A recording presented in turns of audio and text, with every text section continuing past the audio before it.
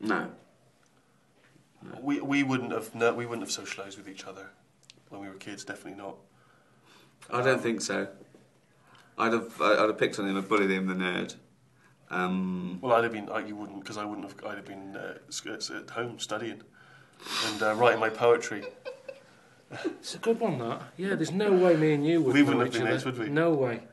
What were you up to? You'd have been fascinated with him because you like the kids with the big head and the webbed feet. Yeah, exactly. Though next to them, it's not that. He'd be knocking about with them, wouldn't he? that'd be your crowd. But no, it's strange. It's like no, I think we would be mates.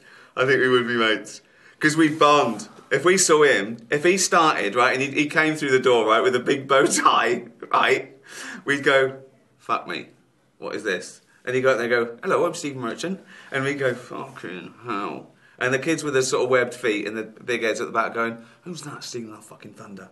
And we'd ignore them. Yeah, but who would have been the one with all the porn mags? Would have been me. All right? It's true. Always a way of making friends at school. Oh, God. When you're also at school, not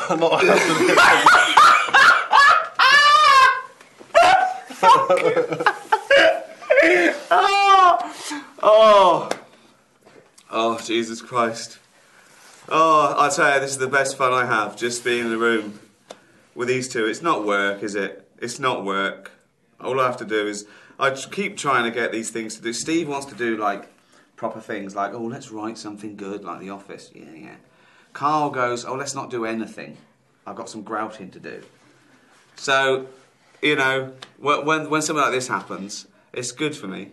This is fun. Thoughts, Carl? It used to be. I think, but I get bored with things quite quickly anyway. I like to say, we've done that, move on. Whereas you keep going, let's do that, let's do this. We've done it.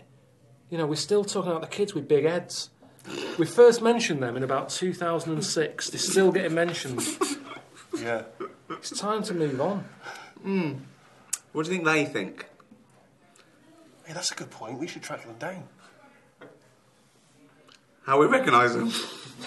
Well, we could have one of those like safari trucks and like guns with sleeping darts. They'll be going in the water. They'll be going really fast because of the webbed feet. Yeah. And we just see a big head pop up like that. They'll be one of the big five, won't they?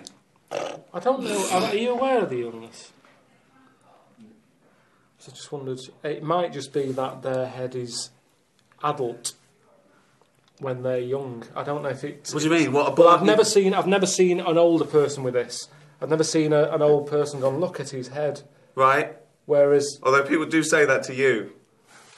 So, do you think that their gestation period was 18 years and their body didn't grow, and that woman was going, I've been pregnant for 18 years, and they come out and they've got the body of an 18-year-old and the